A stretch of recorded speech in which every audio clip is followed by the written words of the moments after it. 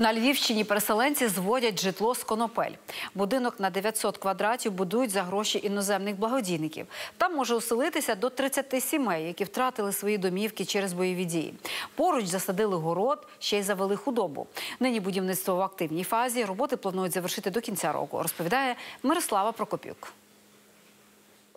Тут була просто розвалена стара будівля, яка, просто тут пройти не можна було. Ми вивезли 40 машин сміття звідси.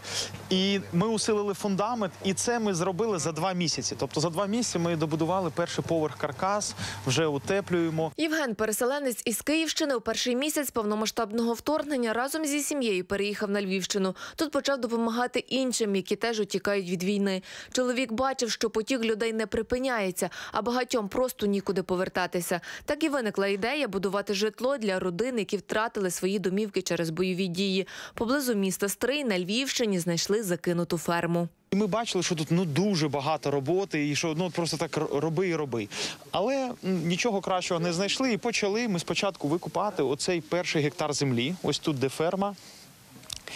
І ремонтувати, прибирати. Із фінансуванням допомагають іноземні благодійні фонди. Будівельні компанії постачають продукцію за собівартістю, а зводять помешкання самі переселенці. Десятки робочих рук. Олександр – металург з Краматорська та нині активно освоює будівельну справу. Самі навчаємося, я цього не вмів.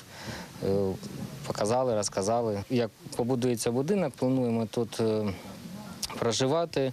Ми переможемо. Плануємо повернутися додому. Будинок розрахований на 3 десятка сімей. У кожній кімнаті планують облаштувати санвузол, а от кухня буде загальною. Так, це повноцінна кімната, тут буде жити родина, можливо 2 людини, можливо 3-4 людини. Тобто тут буде кожна кімната мати душ, туалет. Будинок зводять із технічних конопель і деревини. Фахівці запевняють, усе надійно, екологічно чисто та, що важливо, економно. Конопляний дім у рази дешевший, аніж цегляний, і зводити його швидше. Вартість будівлі на 30 кімнат – лише $350 000. Ми постачаємо технічну коноплю уже в подрібненому вигляді і окремо вапняне в'яжуче. І контролюємо технологічні процеси, надаємо своїх спеціалістів, щоб вони навчали переселенців працювати. Окрім цього, на 16 гектарах території, яку планують викупити, почистили озера, запустили рибу, посадили город і завели худобу. Тут ми завели коров, свинок.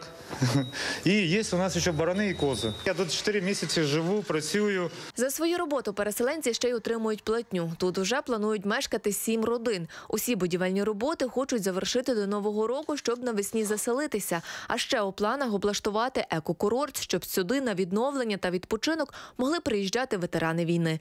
Мирослава Прокопюк, Володимир Улюк, Факти СІТВ. Єдині новини.